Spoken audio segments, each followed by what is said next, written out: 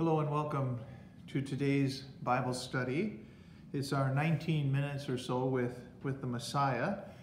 Today we're going to look at a study that is called The Weeds. The Weeds, and it's recorded for us in Matthew chapter 13, verses 24 to 30, then verses 36 to 43. Matthew chapter 13, 24 to 30, then verses 36 to 43. Jesus told them another parable.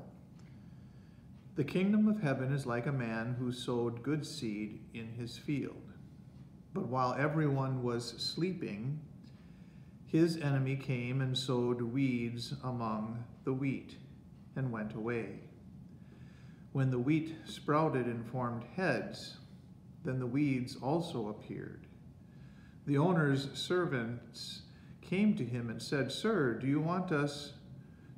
didn't you sow good seed in your field? Where did the weeds come from?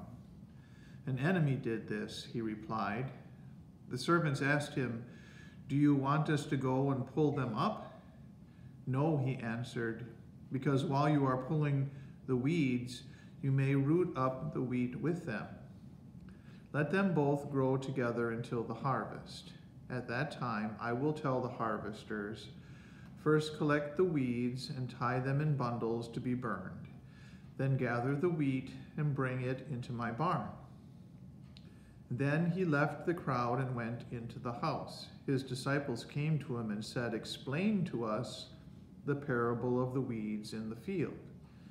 He answered, The one who sowed the good seed is the Son of Man. The field is the world, and the good seed stands for the sons of the kingdom. The weeds are the sons of the evil one, and the enemy who sows them is the devil. The harvest is the end of age, and the harvesters are angels.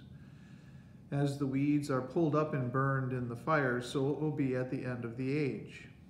The Son of Man will send out his angels, and they will weed out of his kingdom everything that causes sin and all who do evil.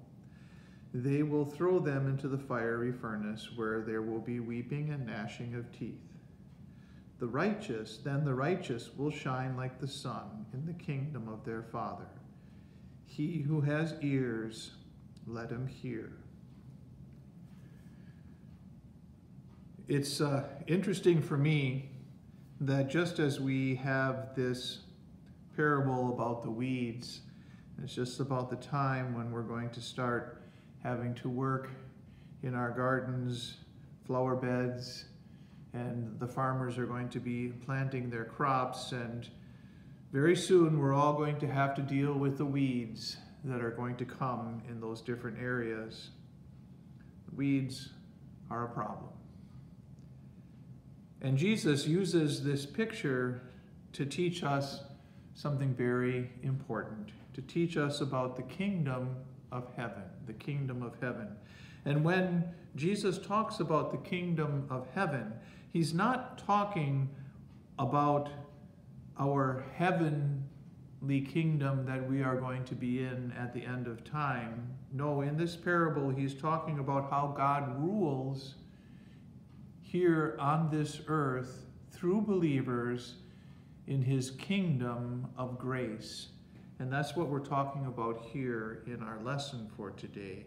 Our first question, Jesus uses the parable to teach about the kingdom of heaven, his gracious rule in the hearts of all true believers. In the parable of the weeds, Christ's kingdom is pictured in its earthly developmental stage. So in the parable, we have these following points in the parable, and our study asks us, who does the sower represent? And we know that Jesus himself explained this to his disciples. So we know that the sower, the one who plants the seed, is the Son of Man, or Jesus himself. And what does the field represent? The field represents the world that we live in, where God's word is preached. What does the good seed What does the good seed that produces wheat represent? It represents saving faith in those who come to know Jesus as their Savior. Who is the enemy? Who is the enemy? Our text tells us that the enemy is the devil himself. And what do the weeds represent? What do the weeds represent? They represent those who do not believe, the unbelievers in this world. And what is the harvest? The harvest is a picture of the last day called Judgment Day. And who are the harvesters? It's interesting that Jesus in this parable says that the harvesters will be the angels. And we'll look at that closer as we continue through our lesson today. Question number 2. What basic truth is Jesus teaching in this parable? What basic truth is he teaching us here?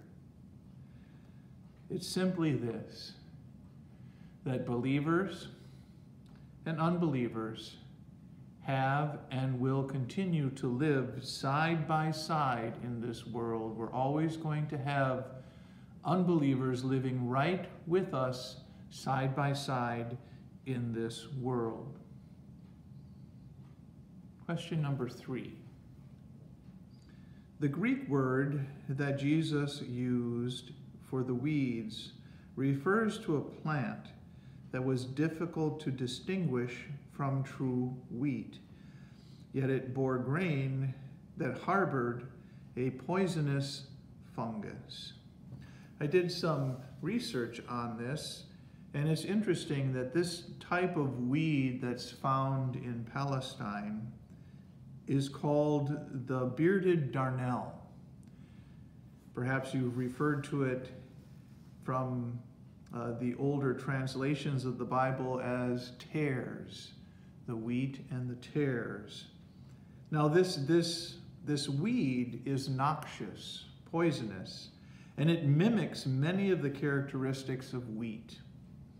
And for a while, before they mature, the two plants are almost identical. But as they grow, the difference becomes apparent in the fruit, the grain, and you can tell the difference between the two of them. Unfortunately, darnel is poisonous, and in enough doses, it can actually kill someone who eats it, so it's something a farmer does not want mixed with its harvest. So that's the picture here that Jesus is using. And the question we have, discuss how this weed is similar to the seed that the devil sows in our world. Well, the picture here is that the devil knows that he cannot defeat the church from the outside. So he's going to try to destroy it from the inside. And he knows that very often those who are true believers and those who are not true believers can look the same. And that's where he will bring unbelievers even into the church to sow the seed of poison. We can see from our notes in question number 4, it may seem wise then that we should get rid of everyone who does not believe. And that is what question number 4 says. The servants asked him, "Do you want us to go and pull them up?" Why does this action seem like a good idea? Well, if you get rid of all those who don't believe, then they can't destroy the church from within. And we're given this next point in our lesson, give examples from history of the church attempting to exterminate unbelievers from this world.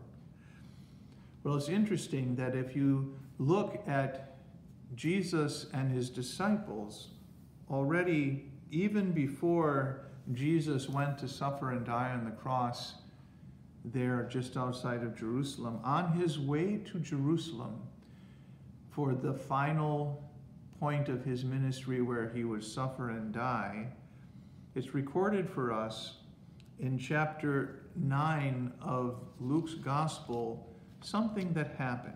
This is in Luke chapter 9, verses 52 to 55. We read here, "As the time approached for him to be taken up to heaven, Jesus resolutely set out for Jerusalem. And he sent messengers on ahead who went into a Samaritan village to get things ready for him. But the people there did not welcome him because he was heading for Jerusalem. When the disciples, James and John, saw this, they asked the Lord, 'Do you want us to call fire down from heaven to destroy them?' But Jesus turned and rebuked them, and they went to another village." It's interesting, you see, the Samaritans felt that they were worshiping the true God, and they did not worship in Jerusalem. And Jesus was on his way to Jerusalem, and so they were giving the point that they were not following Jesus as the true Messiah. So James and John said, "Should we destroy them? Should we get rid of them?" And Jesus said no. Jesus said no. And some other examples from history. The church has attempted to exterminate unbelievers in the past. We see beginning already here with Jesus' own disciples in Luke chapter 9. Also during the Crusades, the Spanish Inquisition, and even the peasant revolt at the time of the Reformation. Excuse me. But we see that this is not what Jesus wants us to do. And he points it out to us in this Bible study about the weeds, just why we're supposed to continue to be in the world with unbelievers. Question number 5. It is not Jesus' will that unbelievers be exterminated, but that these weeds be allowed to grow together with the wheat until the harvest. Jesus has in mind a blessing for both the weeds and the wheat. Well, we can see from our notes here the answer, because faith is a matter of the heart, and because believers and unbelievers are often indistinguishable, the church, in attempting to exterminate unbelievers, might mistakenly exterminate believers as well. In allowing both to grow together until the harvest, the Lord uses the temptations of the time to test and strengthen Christian faith and to make us more heavenly minded. And God also uses this as a time of blessing to unbelievers, a time of grace in which they may hear the gospel and, God willing, be brought to saving faith. Question number 6. Why must it be the angels and not God's servants, that is, his believers, who do the final harvesting? An interesting question indeed. And our notes give us an insight here where it says, only God can see whether or not there is faith in a person's heart. And he shares this knowledge with the angels who carry out God's judgment, and who then brings those before Jesus to be judged. And it's an interesting passage that we can look up in Hebrews chapter 1, verse 14, where God talks about his angels and how they are given the task of serving in God's kingdom. In Hebrews chapter 1, verse 14, Are not all angels ministering spirits sent to serve those who will inherit salvation? For further study, point number 7. Sometimes Satan's weeds may find their way into a Christian congregation. Discuss the havoc and damage this may cause. Well, indeed, if unbelief comes into a Christian congregation, there can be great conflict and difficulty within the church. And we can look at what happened in history with the Catholic Church before the time of Luther, and now in our modern churches today, where so many are following the philosophy of the world and not sticking to with what God has to say in His Word. And we're seeing lots of confusion and damage.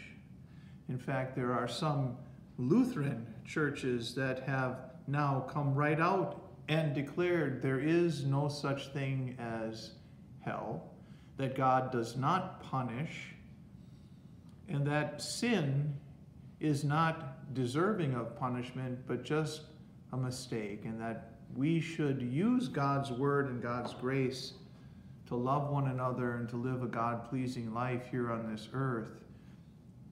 It's almost as if, why do we need church? Why do we need God if there is no punishment for sin? What will a Christian congregation do if it finds weeds within it? Our notes give us an insight here. Satan can plant hypocrites in the church to destroy the unity in the church, harm the faith of believers, and hinder the church's mission to the world. But unlike their dealings in the world, the church will deal with the weeds in its midst out of love, using Matthew 18 to bring people back to the truth. For both the weeds and the wheat. Our next point, number 8. In spite of Satan's evil work and intentions in the world, our Lord comforts us with the promise that in all things God works for the good for those who love Him. And we're asked to give examples from the pages of Scripture of how the Lord's promise was fulfilled. And we can see this throughout Scripture, starting at the very beginning with Adam and Eve, how God worked everything out for their good. God promised a Savior. We see the story of Isaac and Jacob. We see the story of Abraham. We see the story of Moses. We see the story of Elijah and Elisha. We see the story of David, all in the Old Testament, how God kept His promise and brought them through difficulties to keep His promise. And in the New Testament, we see the example of Peter and the other disciples, how God brought them through trials and difficulties, and especially the Apostle Paul. So examples of how God can work all things for the good of His promise to save us. Let's end our study with a prayer. All the world is God's own field, fruit unto His praise to yield, wheat and weeds together sown, unto joy or sorrow grown. First the blade and then the ear, then the full corn shall appear. Lord of harvest, grant that we, wholesome grain and pure, may be. Amen. From our Christian hymn book, number 613, verse 2. God bless you as you continue to be His wheat in this world. Thank you.